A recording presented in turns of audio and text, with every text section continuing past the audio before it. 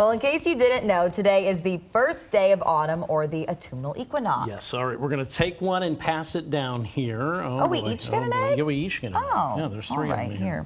I'm going to pass it to Tom. Egg for you, Tom. Okay, just if you didn't know, there's an old wives' tale that you can stand an egg on its end during the equinox. So, little science experiment this morning. You pull out the eggs and try to balance on the end.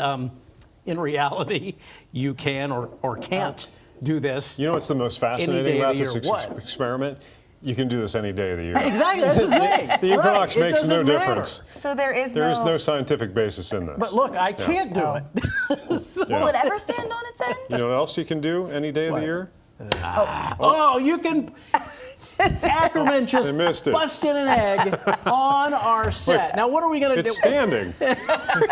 You're going to be cleaning that up. This is a salmonella risk. Right, it's 6:28. Hazmat. Yeah. And speaking of Tom, he's going to give us a rundown of the day ahead coming up. Yeah, fall is finally here. That's why we have these eggs. But when can we expect the temperatures to reflect that? Tom will have our answer as he cleans up Yes, exactly. his egg. Get the paper towels.